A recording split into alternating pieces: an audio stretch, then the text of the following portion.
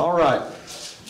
We'll turn back to John chapter 3 just to kind of catch up. There are basically, and Linda and I were talking about this coming down the road, there's a couple of conversations that kind of go on between John chapter 3 and John chapter 4. First of all, you have this conversation of Nicodemus, a very deep conversation, a lot is there. And then we have this statement that everyone knows in John chapter 3 and verse 16, "For God so loved the world that He gave His only begotten Son, that whosoever believeth in Him should not perish, but have everlasting life."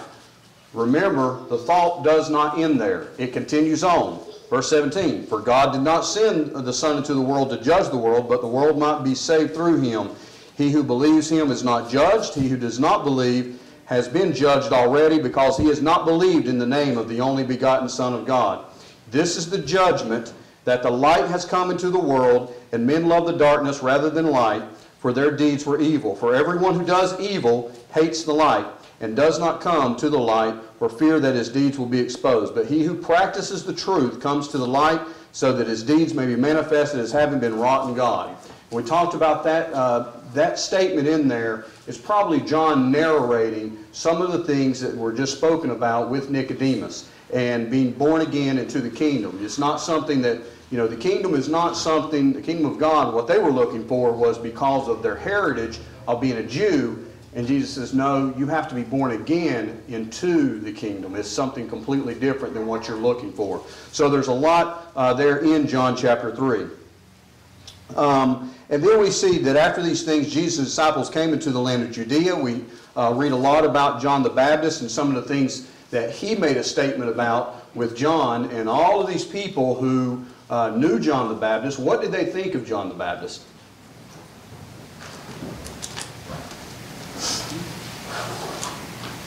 He's someone great. He's someone great, a prophet. They didn't really know how to say, is he Elijah? Who is he? And but John says, no, I am not the one that you are seeking. And then he makes this statement in verse 30, he must increase, but I must decrease. And so John understands that his role in the scheme of redemption is now starting to, the curtains are being drawn on his part of the play. And now we see that Jesus must kind of come into the picture, because just remember what John was. He was simply he was to pave the road. He was to make it known or easier for Jesus. And we see this whole section here is about his discussion on part of who John was. Specifically, the question comes up about the purification in verse 25. And they came to John and said to him, "Rabbi, he is with you beyond the Jordan, to whom you have testified. Behold, he is baptizing, and all are coming to him." So we got a problem here. And John says, no, we don't have a problem. He's doing what he's supposed to do. And I am decreasing while he is increasing. With that in mind, let's continue on in chapter 4, because the very first word of chapter 4 is what? Therefore. Therefore. What does therefore mean when you read it? More. Do what? More. More. More of it. Because of what I just talked about. Therefore, when the Lord knew that the Pharisees had heard that Jesus was making and baptizing more disciples than John, although Jesus himself was not baptizing, but the disciples were, he left Judea and went away again into Galilee. So because Jesus had heard that the Pharisees knew that he was baptizing more, there could have been controversy. So, or more questions and stuff like that. And we see this discussion that he had with one of the Pharisees, and that being Nicodemus. But because he heard, that they knew, he starts to go into Judea and went away again into Galilee. Now, notice the word again. So, where is he going back to? Galilee, specifically around that area of Canaan. We'll see that shortly. And he had to pass through Samaria. Is that a good place to be passing through if you were a Jew? No, we don't want anything to do with Samaritans. Now, who were the Samaritans? Half Jew, half Gentile. Half Jew, half Gentile. And they also had what? A separate way of thinking about who? What? About the Jews. Well, they thought differently of the Jews and what the Jews did, obviously. but they also had a different way of thinking about God and the Christ. And so the worship was different also. So of course that's going to be abhorrent to a Jew, because you're following a false religion, you're doing the wrong things, and of course that's going to make it to where the Jews are not going to have any kind of conversation with them. So they're passing through Samaria, and he comes to a city of Samaria called Sychar, near the parcel of ground that Jacob gave to his son Joseph. And Jacob's well was there. So Jesus, being wearied from his journey, was sitting thus by the well. It was about the 6th hour. Now the first question I have was this, and this is more of a personal question for you. When was the last time you were nice to someone you didn't have to be? Now that's something that you have to answer, but an example of that, and and I've often said this before, the little things that you do make a huge impact on people's lives. Here's an example. Whenever I was first kind of emerging as I want to try to get into management, and all this kind of stuff, well, there just so happens to be a manager who was there, and he said, let me make a phone call and we'll see if we can kind of get you on the rolls. Now, to him, it was just a phone call. But to me, it started to change things in my outlook of my career, and then ultimately the outlook that I have for my family and everything else that kind of comes along with those benefits of kind of moving up the ladder. Now, again, to him, it's just a phone call. Let me just make a phone call. But to me, I'm like, I can't believe he's doing this for me. So, that's kind of the example that, we need to understand, is those little things that we do in life actually have a huge impact. This conversation that's about to happen has a huge impact, not just in this woman's life, but in the life of the entire city, as we'll see here very shortly. So he had to pass through Samaria. He comes to this city. We see that Jacob's well is there. He's tired, so he sits down, and he is going to get a drink of water. And it says it was about the 6th hour. Now, most people went up to the well kind of early in the morning to go ahead and get that taken care of, because it was cooler during that time. What time did this woman go to the well, and why do you think she went at that time? Because we talk about whenever Nicodemus comes to him, and it was at night, so there has to be something there. So now John says squarely that it's about the 6th hour, and he's writing that in there for a specific reason. So why do you think she's coming there then? Go ahead, Clint. It's about noon, and from what I can gather from some of the context, like you said, most people go in the morning, so it seems she's avoiding a crowd. Mm-hmm. Jesus says, you have 5 husbands. That may mean that she has a pretty bad reputation amongst the society there. So with those two things kind of coupling together, you kind of can see where she would want to avoid certain people, or altogether just go at a different time, even though it's the hottest part of the day kind of a situation, so that she doesn't have to deal with society. Yeah, or maybe there's less cattle there. We don't really know, but we can, as you said, as you look in context of the conversation, specifically about the 5 husbands, she probably does have kind of a stain on her, that she's wanting to kind of hide and just kind of stay away from the crowd. She doesn't really want to hear the jeering that maybe the crowd will give her, or the sneers, or the whatever it is that she's doing it. So that's going to be rectified. I mean, we're going to see that Jesus kind of calls that out, and we'll also see her reaction to this.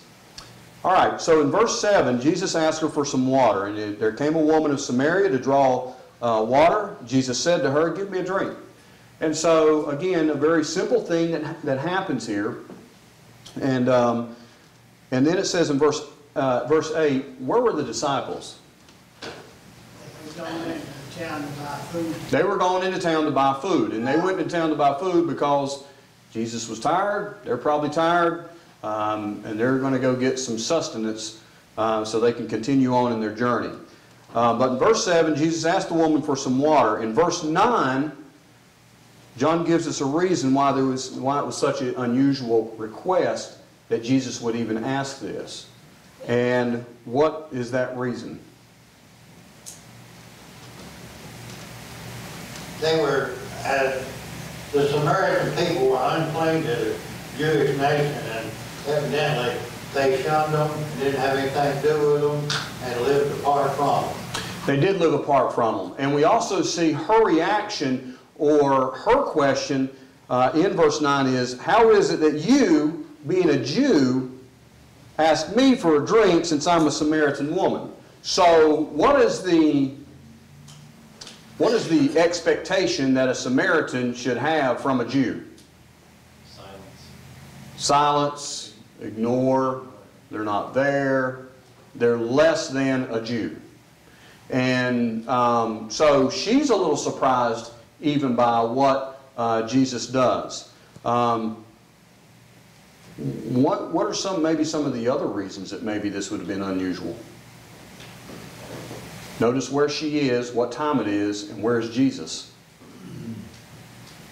At the same place, at the same time.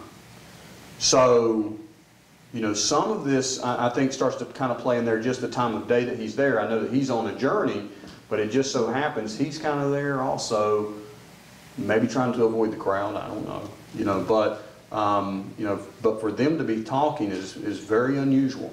And she says that in verse 9. And then it says in the parenthetical statement, for Jews have no dealings with Samaritans. They just don't deal with them. I don't want no water from you. I don't want food from you. I would rather starve. I'd rather thirst to death than to be talking to a Samaritan. All right, so let's move on down. Verse 10, Jesus answered and said to her, if you only knew. If you knew the gift of God and who it is who says to you, give me a drink, you would have asked him, and he would have given you living water. And so Jesus says in verse 10, Jesus tells the woman he could give her a gift if she understood who it is that she's actually talking to. What's the gift?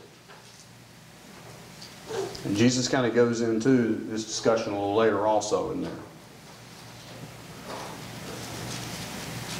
Living water. Living water. And if you look at this, this idea of living water, it's mentioned a couple of times, mostly in the New Testament it is mentioned. But the other places that it's mentioned is, if you will, turn to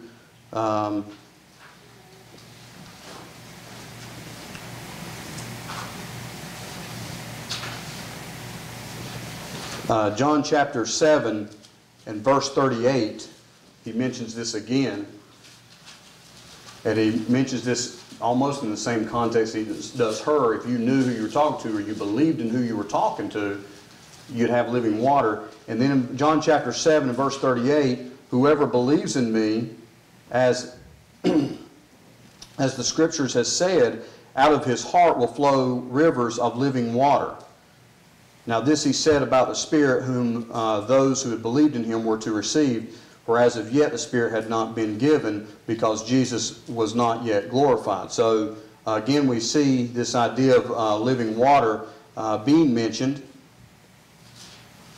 And in Jeremiah chapter 2 and verse 13, this is kind of the only place I really kind of found this idea of living water in there. For my people have committed two evils. They have forsaken me, the fountain of living waters, and hewn out cisterns for themselves, broken cisterns that can hold no water. And so, in this idea of what Jeremiah says about this living water, who is it that is the living water in Jeremiah chapter 2, verse 13? Maybe I flipped there and read it a little bit too fast. Jeremiah 2 and verse 13.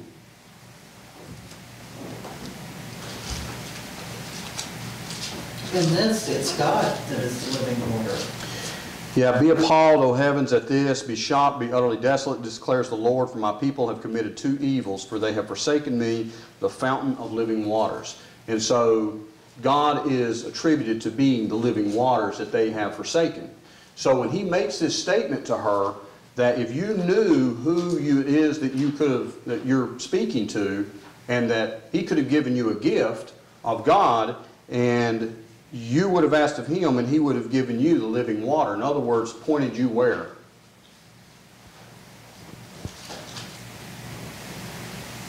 To Jesus. To where God is. And, you know, and we're going to kind of continue on in this conversation. So this idea of living water, again, is the only Old Testament scripture that I know of that is there in Jeremiah chapter 2 and verse 13, but there's others in the New Testament as well. Any question or comment?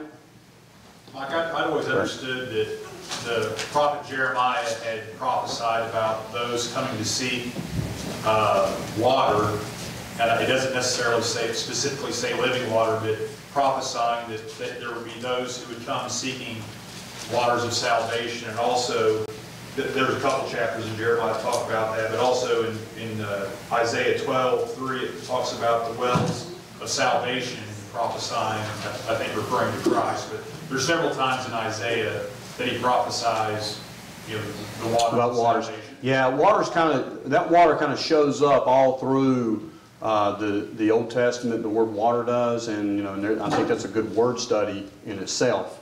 But you know, I wanted to kind of find the connective tissue here, because as we started in John chapter 3, and there's this discussion about the Spirit and the water and the Spirit, and then we are moving into this idea of the baptism of John, and then the baptism that Jesus' disciples were doing, and now here we are talking about waters from this well, and Jesus says, you know, we're talking about the living waters now. So John is kind of, I don't think that's by mistake. I think it's certainly by design that this conversation has a lot to do with water, and we'll see here very shortly about truth and spirit also. And so we're still kind of talking about that idea of water and spirit and truth and light. And, you know, so this conversation, I think, is related to the conversation that they were having, that Jesus had with Nicodemus as well. Anybody agree, disagree? I think that's right, because you know, in the Old Testament, they're prophesying waters and food that are going to sustain the soul for, you know, to eternity, and that's what Jesus is fulfilling, and that's what he's telling this lady here. But that's exactly what was forecasted in Isaiah and Jeremiah. Yeah, and other places that it's mentioned is mostly in John chapter, in the book of John. You have John chapter 4 and verse 12. In verse 11, and then John 7:37, rivers of living water on the last day of the feast. There was a great day that Jesus stood up and cried out, if anyone thirsts, let him come to me for drink. And then in in Revelation chapter 7 and verse 17, it's mentioned again, for the Lamb in the midst of the throne will be their shepherd, and he will guide them to springs of living water. So this idea of living water, or water in general, just continues to show up through the scriptures. And again, I think it's a good word study, and I think that we see a continuation here in John chapter 3 on into John chapter 4. Go ahead, Nancy. Well, in this chapter, even later on, Jesus is talking about the soul and its needs, not the physical and its needs. He starts the comparative right there, and later on he talks about food. Right. So, yeah, he's trying to lead into what is the most important thing. Yeah. And we'll see, I think she kind of takes it to heart also. So, because her reaction to all of this, of what's going on, which we're going to read here very shortly, we'll see that I think she gets it. She's understanding exactly what Jesus is saying here as she gains more information. So let's move on down. She says in verse 11, "Sir, you have nothing to draw with, and the well is deep." Where do you get this living water? So her connection to this living water is the water in the well, and she's not quite understanding exactly what he's saying. And so, well, the water's deep, you don't have anything to draw from, So how are you going to get this living water that you're speaking of? And then in verse 12, she makes this statement, you are not greater than our father Jacob, are you, who gave us the well and drank of it himself and his sons and his cattle. And then Jesus kind of gives her some more information. Anybody who drinks of that water in that well, what's going to happen to them? They'll be thirsty again. They're going to be thirsty again. But if you drink of the water I'm willing to give you, Eternal life. you will never be thirsty again. You're going to have eternal life. In verse 14, but whoever drinks of the water that I will give him shall never thirst, but the water I will give him will become in him a well of water springing up to eternity. So what he's saying is this, that if you continue to draw out of this well, you're going to continue to be thirsty. You're going to come out here every day at noon and you're going to continue to drink of this because it is a physical thing. And you are trying to nourish your physical body. And as Nancy pointed out, now we're going to try to turn and get her to think about something that's spiritual. However, if you drink of the water I'm willing to give you, and that is the living water, you will never thirst again. And as a matter of fact, you are going to become the well in which this water kind of comes out of. Go ahead, Clint. I think it's important to notice some of the wording, and a lot of times when we talk about rivers or streams, you know, a natural question is, what's the source? Right? That's essentially what she's asking. Right. How do you get this living water? You know, she makes that essential question. And Jesus answers her by saying, you're going to be thirsty again if you have this physical, but the source, I'm going to give you. Right? God's going to give you. Even your verse in Jeremiah, it said that it was a fountain of the living water. The fountain is the source. Where does the living water come from? The fountain. Right. And notice where he says it's going to come from. And I'm glad that you pointed that out. You know, will be in verse 14, but the water that I will give him will become in him a well. And so, as you pointed out, it's like giving the whole fountain where it actually comes from within. And so we're starting to see a pretty deep conversation starting to have here. No pun intended. I know we're standing by a well, but you know, it is becoming a pretty deep conversation here that they're having because of this idea of trying to move from the physical into the spiritual. Now, remember the conversation that was happening with Nicodemus. Nicodemus is looking for what type of kingdom? A physical kingdom. However, Jesus says it's not like that at all. You're not born into this kingdom by flesh. You are born into the kingdom by the Spirit.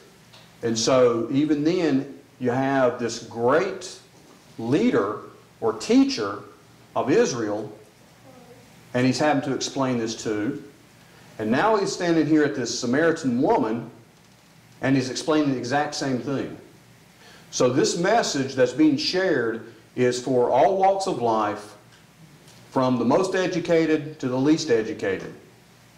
And we see that this woman says to him, "Sir, give me this water so that I will not be thirsty, nor come all the way out here to draw." So she's still not quite getting it. But she wants this water so she's never thirsty again, because she don't want to come out there at midday and all that kind of stuff and everything that comes along with it. So she's still kind of thinking about what? Physical water. She's thinking that I won't have to come to this well anymore. And now he says to her, "Go call your husband and come here." Now, in this verse, this is Jesus kind of doing what with her? Testing. So what? Testing her. Testing her? Okay. Go ahead, Paul. He said that in order to reveal to her who he is. Yeah, I think it is a test. to see, you know, whether or not she's going to believe, but he's going to reveal exactly who he is. He knows all about her, and this sets up a whole new conversation, but in her reaction to this, what do we see? And let's go ahead and read her reaction to this. And she says, I have no husband. Jesus said to her, you have correctly said you have no husband. For you have had 5 husbands, and the one whom you now have is not your husband. This you have said truly. The woman said to him, what? I perceive that you are a prophet. So, what was this comment even designed to do for her? Well, it's letting her acknowledge her real truth about who she is. And by her being truthful, it opens the door for him to say to her, yes, I know that you're saying the truth, and it allows it to go continue. Right. He is trying to take her from still, her initial, before he makes this statement, her initial thing is, give me this water so that I may do what? Don't have to come out here anymore. Right.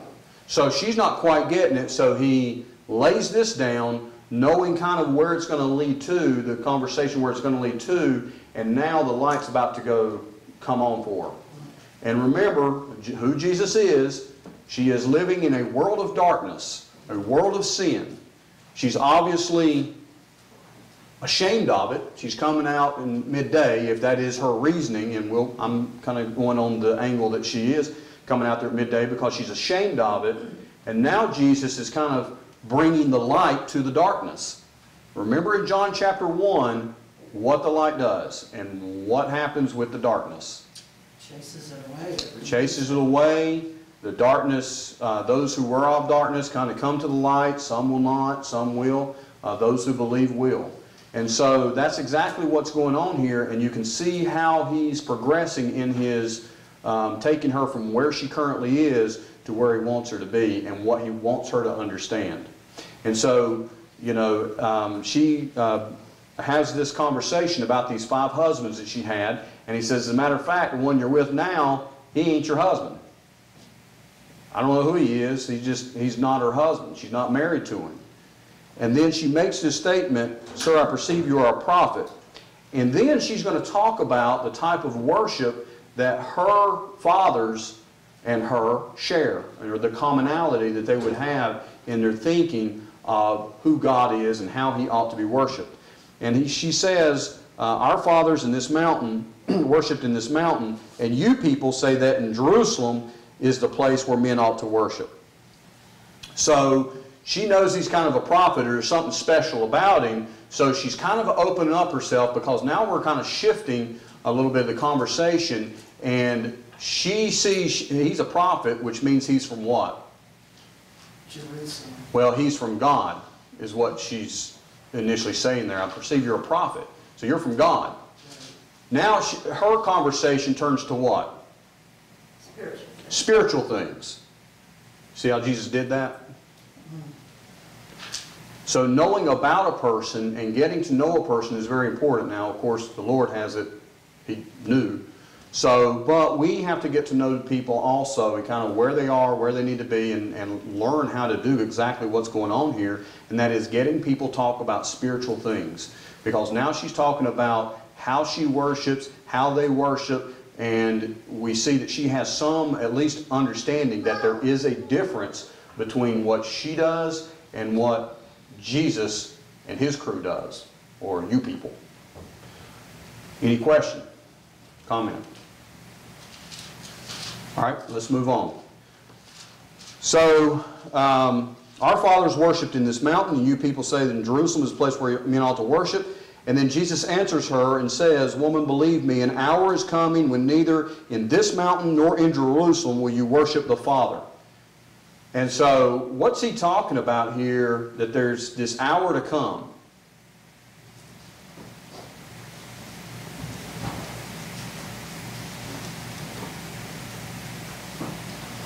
He's talking about the gospel age when the kingdom's established. Correct. You don't have to go to Jerusalem to worship God now. And this Samaritan woman, living in this age that we live in now, would not have to go to where that mountain was to worship God. Instead, all those old things have been fulfilled. They're in the past, and the new has now been made. And so I know that's a little bit later in our story of the gospel, but that's kind of what he's pointing her towards right now. And he even goes on to say, Jesus said to her, "Well, believe me, there's an hour coming when it's not even in this mountain nor in Jerusalem." In verse 22, "You worship what you do not know. We worship what we know, because salvation is from the Jews." Now, it does not say that all Jews are saved. But this lineage of this promise that was made to Abraham, and we started this study over a year ago about those 3 promises to Abraham and how the Bible starts to shift focus into those 3 promises. You got the land promise. What other promise? The seed promise, and the promise of the nation also. And that seed promise is coming to pass right here, and we see him talking about that. Salvation is from the Jews. In other words, the lineage goes through, and that's the way that God chose to bring about the Savior of mankind. And he says, you know, that's, you worship what you don't know, because they don't have the scriptures like the way the Jews do. But the Jews do worship the way that they know that they are worshiping, and it is the correct way. Go ahead. What he's done here in this conversation, he's exposed moral sin in her life, and now he's exposed doctrinal sin. So it gives us a great pattern. When there are things that we know about people, it's totally appropriate to address those issues, because that's how you get to their heart. That's how you prick their heart, as Acts 2 did. Peter pricked their hearts. Until they come to recognition of their sin and acknowledgement of it, they're never going to go anywhere. Right. But the way he does it with her husband very gently. Yeah, you don't have a husband, I know that. You had 5 when you were with that. He addressed it in a very gentle way with this woman, but then he just very plainly states, "You're wrong about the worship. Right. It's of the Jews. It's not of the Samaritans," which was the Samaritans' claim. So he just very plainly states that, but he's putting it in a way that is opening that door for her to have that broader understanding about, look, it's not about here or there. It's about who's really committed to the Lord. Yeah, and that conversation continues on also about who's committed to the Lord and the type of worshiper that God wants, because that's really what it is. As you pointed out, it's not about the mountain, it's not about Jerusalem, it's about the type of person that worships God. And he goes on into that. So let's continue on. And he says, and it's a good point that he does point out the error that she's in.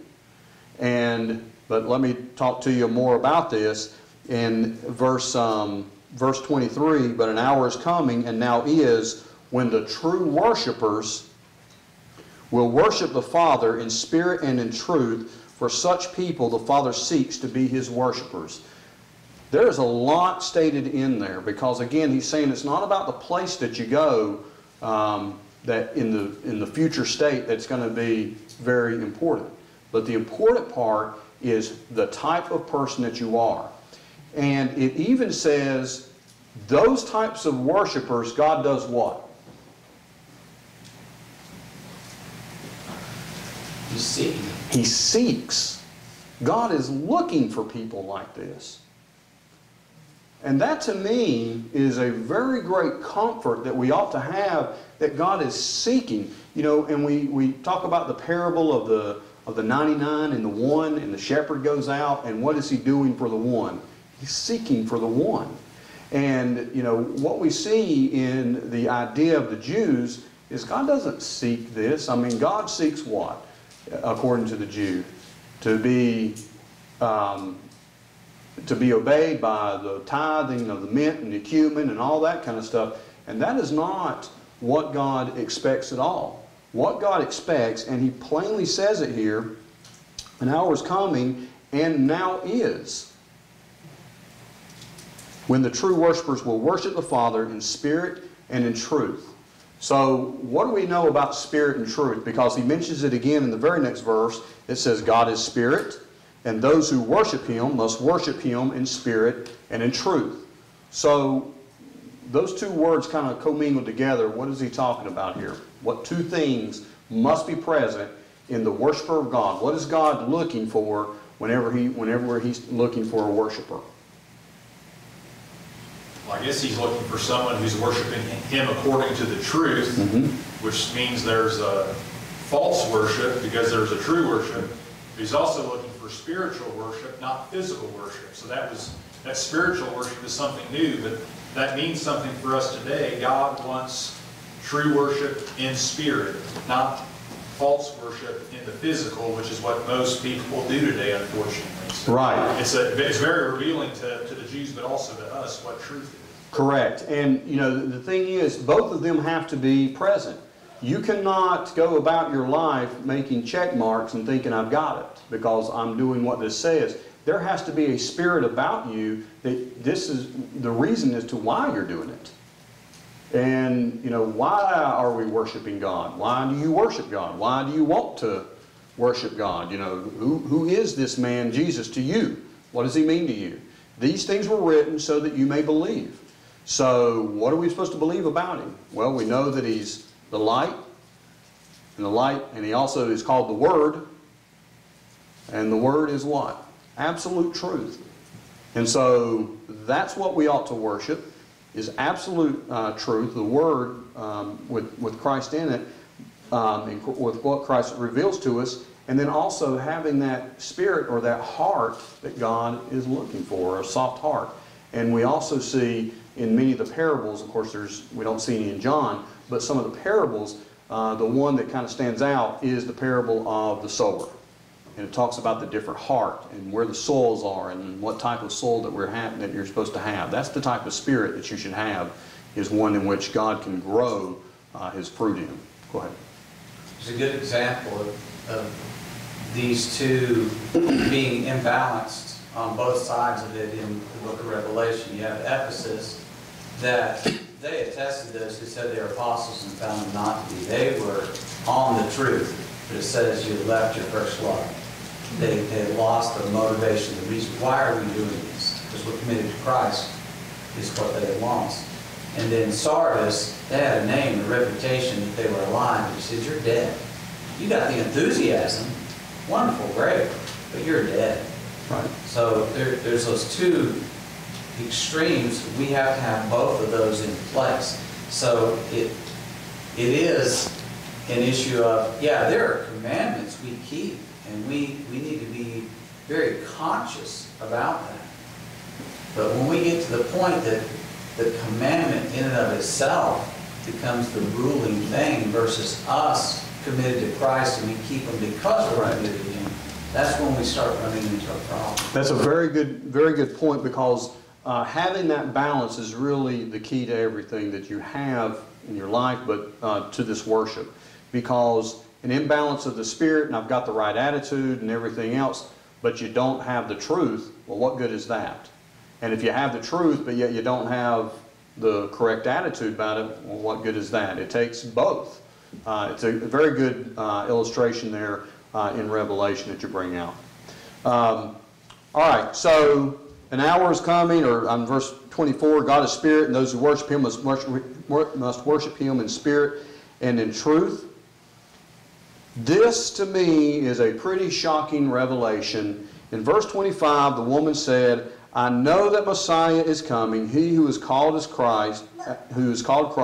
When that one comes, he will declare all things to us.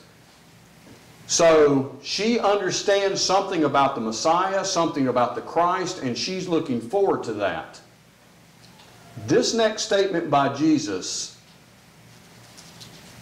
said to her, I who speak to you am He. He just lays it out there. I am the Messiah. I am the Christ. I'm the one that you're looking for. And so, again, just a very shocking truth here that he says. in this revelation that he kind of gives her, you can see now that she is already talking about spiritual things, and so she's willing to accept this, this conversation or who this man is. Because the very next verse says, at this point his disciples came and they were amazed that he had been speaking with the woman, yet no one said, "Why do you seek?" or "Why do you speak with her?" "What do you seek?" or "Why do you speak with her?" So the woman left her water pot and went to the city and said to the men, "Come and see a man who told me all things that I have done. This is not the Christ, is it?" They went out of the city and were coming to him. Now the disciples, remember, they were out shopping. We tend to forget that. So they get back from the grocery store and they've got their food, and they see this conversation kind of happening. Now, Melinda and I were having this conversation, and I asked the question, what is significant about the woman leaving her water jar at the wall, or at the well? And I think it's significant because I don't know if I were writing this, if I would have said, and at that point she left her jar and then went running to the city. It could show excitement. I think it shows a little bit more. And that is, what was the reason that she came to that well? She was looking for the physical water. She was looking for physical water to put in that jar and take home.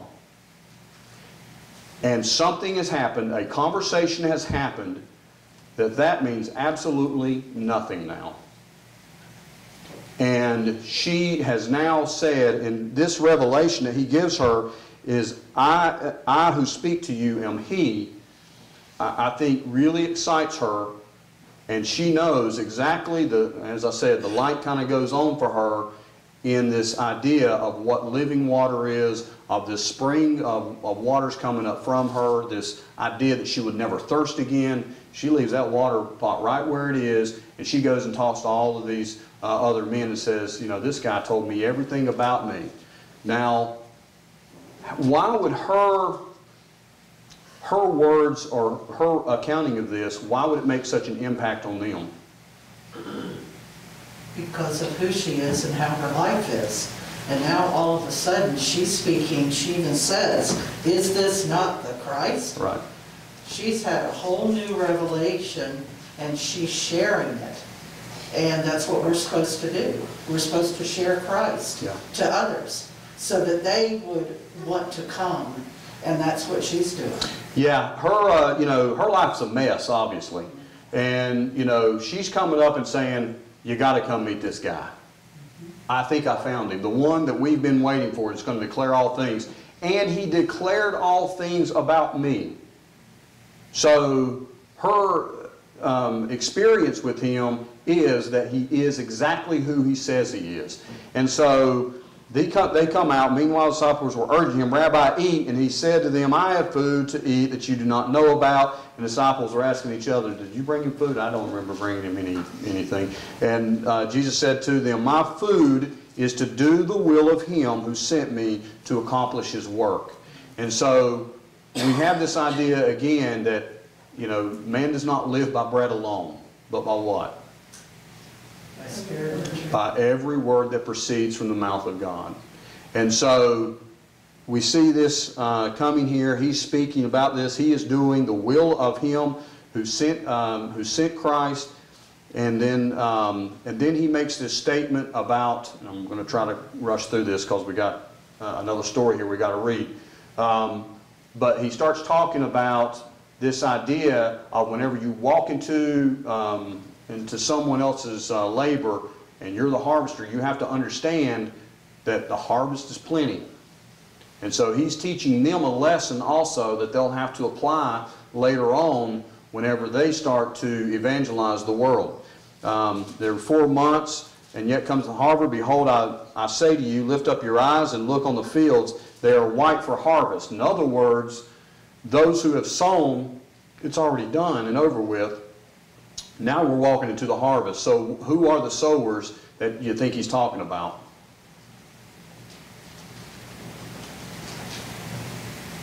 One of them would be John. Yeah, I think John is probably one of them. Probably the prophets, their work, all the things that we see in the Old Testament, you know, all those writings and everything, that all has kind of taken root, and now it's time to send laborers into the harvest. And then he says in verse 37, for in this case, what we're talking about, the saying is true, one sows and another reaps. I sent you to reap that for which you have not labored, others have labored, and you have entered into their labor. So you're now the harvesters, you're the reapers, you're the ones that's going to do some of the work now also, based upon a foundation that was built upon prophecy and those prophets and those and the law. All right, so from that city, many of the Samaritans believed in him because of what? Her testifying. Because of what she says, because the word of the woman who testified, he told me all things that I have done. So the Samaritans come to Jesus and they start talking to him, and obviously some conversations going on there. We don't really know what the conversation is, but it says in verse 41 or verse 40, so the Samaritans came to Jesus. They were asking him to stay there, and he stayed there 2 days. Now remember, he was traveling from somewhere to get somewhere, and I guess those people can kind of wait because there's a harvest right here. And so we have this idea, or this city wanting to say, stay here. And so he decides to stay for 2 days. And in verse 41, more believed because of his word. And they were saying to the woman, it is no longer because of what you said that we believe, for we have heard ourselves and know that this one indeed is the Savior of the world. So it's no longer just about what she says, it's about what? About what? They're hearing. What they hear. Any miracles being performed here? Nope. Doesn't say that there is. It's just they listened to what she had to say. She kind of pointed them to she pointed them to him, and now it is because of what he says that they now believe. Now after 2 days he went from there into Galilee, for Jesus himself testified that a prophet has no honor in his own country. So when he came to Galilee, the Galileans received him, having seen all the things that he did in Jerusalem at the feast, for they themselves also went to the feast. Therefore he came into Cana, remember where Cana was and what happened there, of Galilee, where he had made the water into wine. There was a royal official whose son was sick at Capernaum. When he heard that Jesus had come out of Judea into Galilee, he probably thought, man, that took him a long time. But we see the work that Jesus was doing, and we also see what Jesus says about doing the work of God, that's enough to sustain you. And we also see in verse 47, when he had heard Jesus come out of Judea, he went and imploring him to come down and heal his son, for he was at the point of death. In verse 48, Jesus makes this statement. Now remember, he's given them the water into wine already. And then in verse 48, Jesus says to him what? Unless you see signs and wonders. Unless you see signs and wonders, you will not believe. And so, what was the experience that he's had with the Samaritans versus the experience that he's having now with Jews? They're more, The what? they're a harder bunch to change over. They need signs and wonders, whereas the Samaritans hear truth and they recognize it as truth. And then he goes on to say in verse 48, unless you people see signs and wonders, you simply will not believe. The royal official said to him, sir, come down before my child dies. And then Jesus says, just go, your son lives. The man believed that the word of Jesus spoke to him and started off. And then we see this where he says, while he was going down, his slaves met him, and they said, what about his son? Yes. He's okay, he's good. And then he inquires of them, because, that's not enough as what he asked for, but he inquires of them about what time did that happen. And what did they say? About the 7th hour. About the 7th hour. And then the father, in verse 53, the father knew that it was the hour which Jesus said to him, "Your son lives," and he himself believed, and his whole household. So exactly what Jesus said kind of comes to pass here, and that is, unless there's signs and wonders happening in front of the Jews, or at least this guy, he's just not going to believe. And so, does he give him his sign, his wonder? Yes, he does. So there's no excuse. Right. And he goes on about an inquiry. Well, about what time was it? And he says, well, it was about 7th hour. And he says, well, that was, the 7th hour was whenever I was with Jesus, he said this. And then it says in verse 54, this is again a second sign that Jesus performed when he had come out of Judea into Galilee. And so, the contrast that we're starting to see here, and we're going to start seeing even a darker contrast start to happen between people who should not know Jesus. They are much more receptive to Jesus, whereas the people who should know Jesus are much more aloof from him. And I think that's what you'll continue to see throughout the book as well. And we are out of time. Any question, comment, closing thoughts?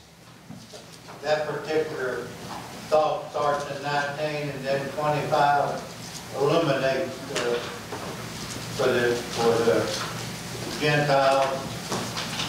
Jesus came to them the same as he did for the Jews. Correct. Yes. You know, and you're exactly right. He comes, you know, and what he says in verse, what's being stated by those Jews, or by those Samaritans in verse 42, he is the Savior of the world. That is a correct statement that I don't think the Jews really understood. He's the Savior of the world. All right, anything else? Thank you.